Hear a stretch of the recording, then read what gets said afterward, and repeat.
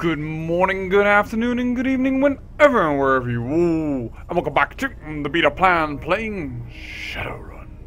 So this time, well, we're back here with Gobbet and her octopus. I've talked a little bit already with her about, well, our old memories. Or actually, I didn't talk about the old memories itself as well as tapping into them.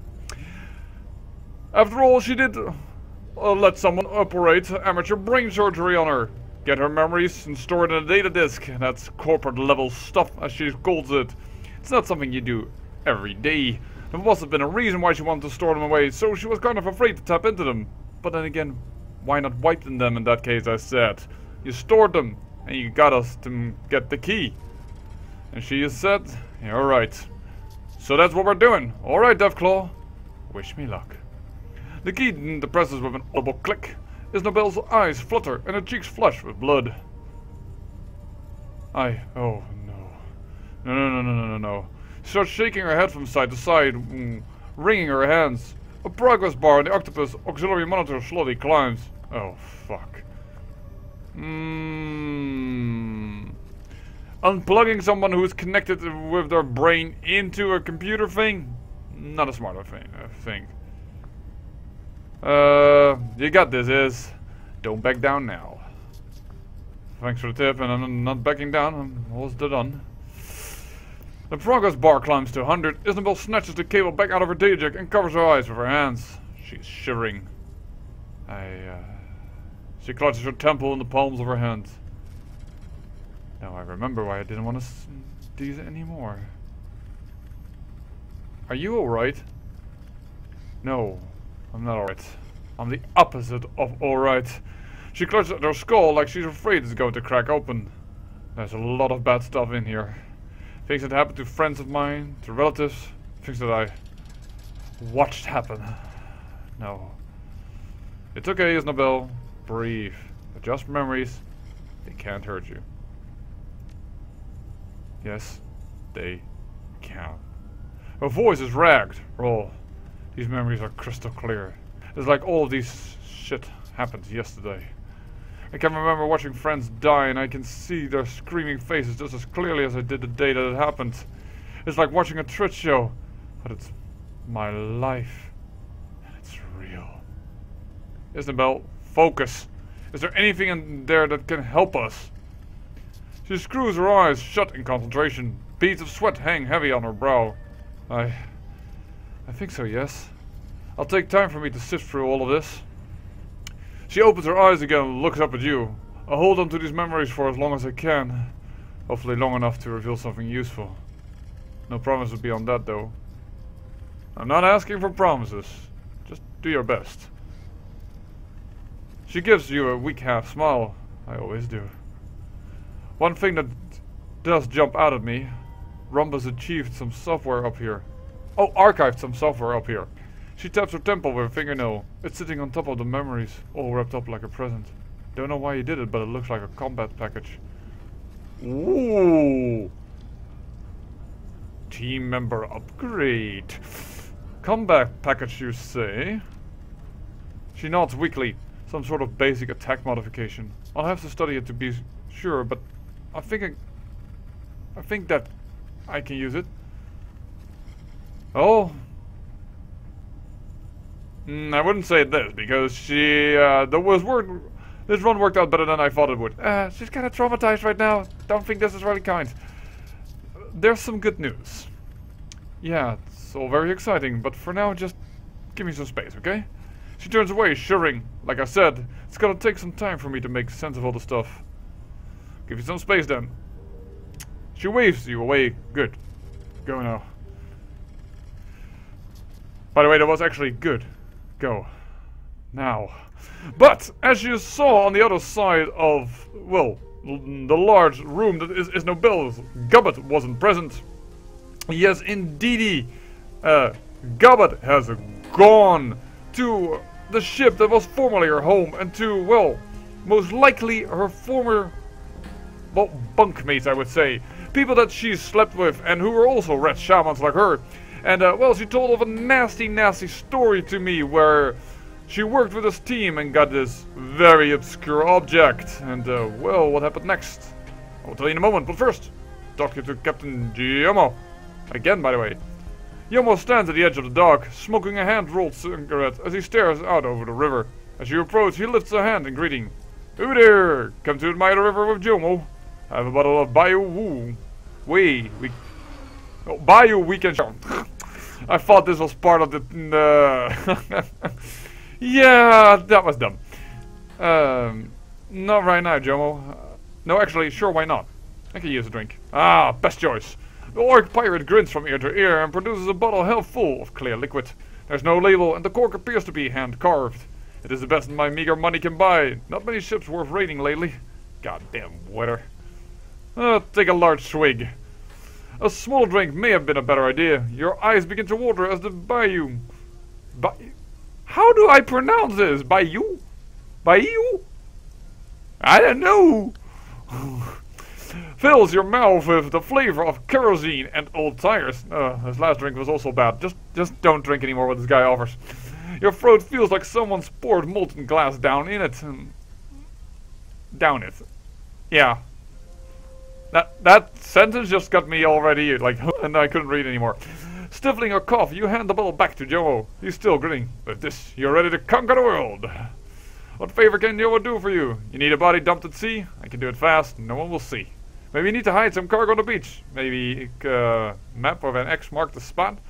Captain Jomo burst into hearty laughter, slapping his slide in mirth. I am a bit off in reading today. I need you to take me to the sinking ship. Ah, easy la. I know exactly where the heap of junk is. Lead the way then. Well, and we're going to take Isabel with us because, well, she noticed that Gobbet wasn't present and demanded to be there. So once again, the story that was with this run that Gobbet was in, she was 16, I think, as I said before.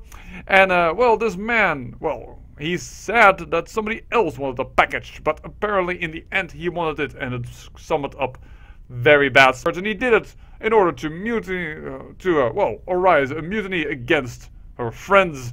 The mutiny failed in the end because Gobbet, well, volunteered to get the item back, which isn't really her style, as you can imagine, as a red shaman. And but she did it. She sneaked in, got it, got back, but she couldn't stay anymore, and she left the place with reasonable conditions, like it wasn't too much bad blood, despite that she helped getting the item. But well, she did put her life on the line in order to set things back again, but she hasn't turned back, and as of late, because of all the dreams we are having, all the nightmares that are coming from Kowloon City, she is having thoughts about them. Hang Home Bay, Captain Jomo's converted speedboat chops through the rough water like a cleaver through chicken bones, launching you skyward with every wave that it hits. Your destination? The sinking ship, Gobbet's former home. The orc pirate laughs and opens the throttle. Wind and rain lash your face as the floating amalgamation of shipping containers grows larger.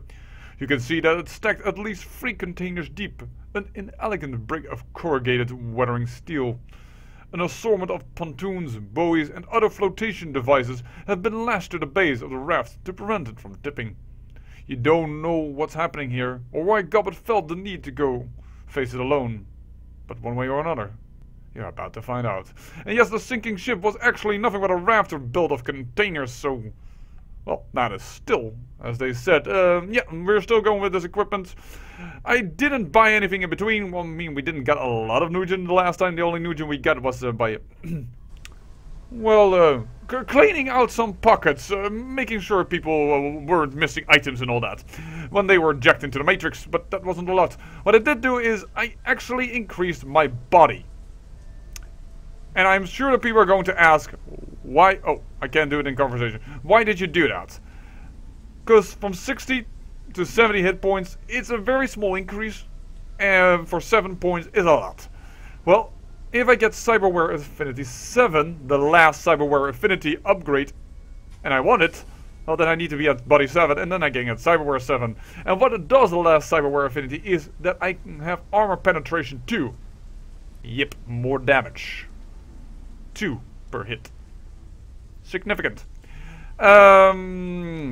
So The scramble up the side of the sinking ship was treacherous. You hold yourself up over the edge with your heart hammering in your chest, clawing for purchase against the wind and the driving rain. Walking on the surface deck isn't much better. No, I doubt that this is a very stable contraption. The steel that you're standing on is slick, sheeted with water from the rainstorm that hammers down from above. Every time you shift your weight, you can feel your feet begin to slide.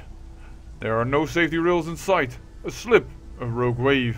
It wouldn't take much to send you screaming over the edge, off the raft, and into the dark water below. This thing is a wreck. Isabel gingerly prods at the rusted section of the container that you're standing on with her boot. It depresses easily, with entirely too much give. I can't believe that Gobbet ever chose to live here. What did you expect? You've seen her cabin on the Kraken. As I told you, it's now the Kraken our home. And that's fair. This is still worse though. She prods the patch of rust again. The steel flakes under her foot. At least her cabin isn't falling apart. Truth is, what we're seeing here doesn't even fit. The lady in charge of this thing, Melinda, or whatever her name was supposed to be some sort of control freak.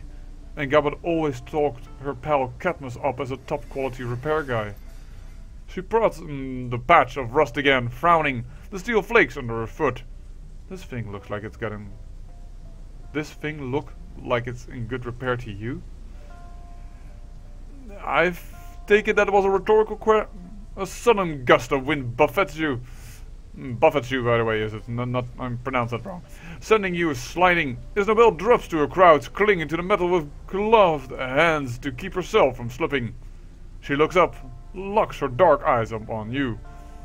We should get moving. It's dangerous up here, and my gear is getting soaked, which isn't very good for a decker. Agreed. Let's find Gobbet and make sure that she's alright. She nods. You take the lead. I'll follow. Well, after our last mission, that's damn right. Heck, took me enough to get you actually to say the things I said. Devil rats, don't let them bite you. Another swarm, kill it! These are probably on my side. But devil rats, well, that is a totem that I chose for Gobbet to take with her if she wanted. At least this quest is starting off nice and ferociously. Wow, I can move a lot. I am in deep doo-doo here. But yeah, there's an upgrade that Gobbet has that can summon these rats as totems. Ow. That time to miss. But luckily that was a crit. Alright. 3 AP damage. Oh, I was already wondering, like, you are not stunned? I am amazed. Wait a second. I think it's time for Fireball! That was an abysmal low amount of damage. Ow. That hurts. I not be pleased. You're running already? You! Oh great, now I am the center of the attention of these things. Heal up the first wound. And slice across the board. That's at least a little bit more, and time to get a little bit of cover. Because I believe, if I'm correct, that cover also aids against melee attacks, but I may be wrong with that. There we go. And by the way, now that you see armor damaged 1, yeah, that is the last upgrade that I took for Isnobel. I made her explosive and damaged somebody's armor. I thought, well, the other one she could choose was to have, if she was plugged into the Matrix, have decreased damage coming into her body, but if she's in the Matrix, I will defend her. I'd rather have this opportunity because we have used that device quite a few times. Well, if I can stun this little bastard... I should not have jinxed myself ahead of time, should I? Let's do this then. There we go. We're gonna heal off it, and it is going to take pain. What I wanted to do is, well, stun it, and then I would be sure that I wouldn't take any more damage. How many hit points does it have? 3. But it's hammered for minus 5 HP per round. It should die. We just need to kill this rat. I am very unlucky. We had that before with the vampire. I was doing 4 shots at about 60%. None hit. Now we had about 60%, but alright. We've gotten through. And I guess come join us by the fire and get warm. That, well, the next episode we're going to have a little chat, or... Well, you know what? Let's put it just in this episode. Hopefully it's not too long. The woman by the fire looks like she hasn't seen a bar of soap in weeks. Her companion doesn't look much better. Their faces are streaked with soot and grime that the rain seems impotent to wash away. Sometimes I should just take 1/2 of a second better and I can pronounce it properly. You can even see that her face is full of grime. Unfortunately, she's a little bit in the corner. There we go. Glad to see that you made it through that in one piece. Wait a second. I thought I can't even determine who's the woman. Oh, well, probably this is the woman, considering this small little line here. But yowza. This jawline doesn't really tell me woman to me, but alright. The woman smiles at you, revealing a set of crooked teeth. Please, come stand by the fire and get warm. Yeah, sure. Thank you for your hospitality. Or a smile widens. Of course. We don't get strangers here often, and it's far too miserable out to turn away a guest. Wanna tell me what's up with the killer rats? The devil rats, you mean? They are becoming something of a crisis for us. We don't know why they started attacking, and we can't seem to wipe them out. Truth be told, we could really use your help.